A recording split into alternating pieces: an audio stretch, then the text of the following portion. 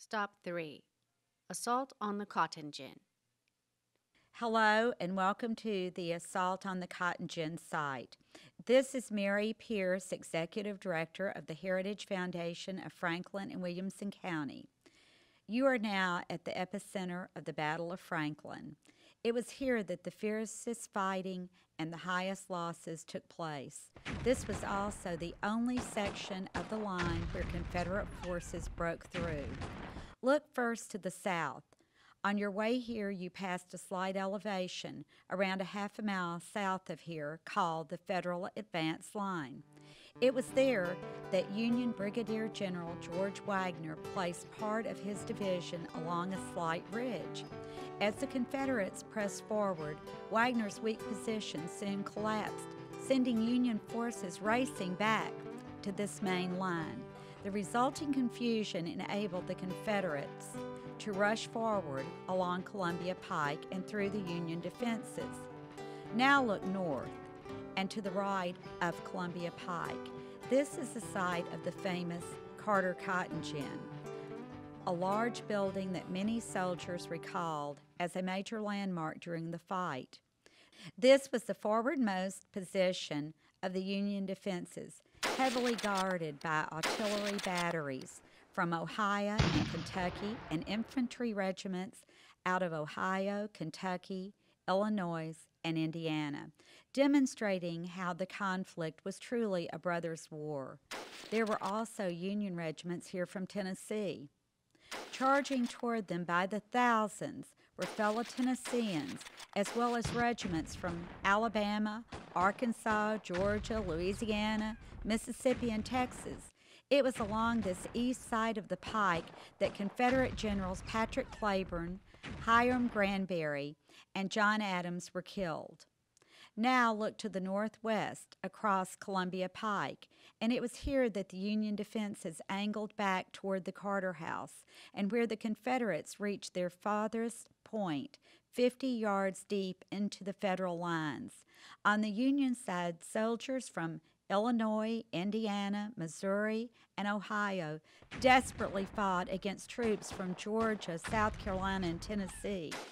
As the Southern forces broke through, a reserve brigade under the Union Colonel Emerson Opdyke rushed forward to push them back. Among his troops was a regiment from Wisconsin, which included a young major named Arthur MacArthur. Despite being severely wounded, MacArthur survived the war and became the father of Douglas MacArthur, a future five-star general in the United States Army. All along this area, much of the fighting was hand-to-hand, a rare occurrence in the Civil War. In an age of long-range rifles and artillery, armies rarely had the chance to come in direct contact for extended periods.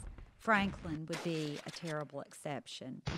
Much of this was due to a lack of wind that evening, which let thick clouds of gun smoke hang over the battlefield, and the increasing darkness of nightfall. The lack of visibility forced both armies to fight at close quarters, firing at each other from point-blank range and using their guns as clubs. Look further north along the west side of Columbia Pike and you will see the Carter House. The Carter family, the Lotes family from across the road, and others took refuge in the basement of this brick home as the battle raged above them. Among nearly 24 civilians in the cellar that evening was little Matilda Lotes, who had just celebrated her 6th birthday the day before. The head of the Carter household, Fountain Branch Carter, a 67-year-old widower, had seen 3 of his sons fight in the Confederacy. Among them was Todd Carter, who was at that moment charging toward his childhood home, a place he had not seen for 3 years. Astride his horse, the young captain could not contain his excitement, crying out, "Follow me, boys, I'm almost home." He galloped forward, only to be mortally wounded by a swarm of bullets. He would die 2 days later inside the Carter house, surrounded by his family. After the battle, the Carter House was converted into a field hospital, as were more than 40 other buildings in the immediate area. To this day, the Carter House, the Lotz House, Carrington, and many other structures still have the floors stained with blood from the wounded and from amputations. Your next stop is Rest Haven and Old City Cemeteries. Proceed north on Columbia Pike. When you reach downtown, take a right on Main Street, Highway 31, and then take the first left onto 4th Avenue North. After 2 blocks, the cemeteries will be on your left and right.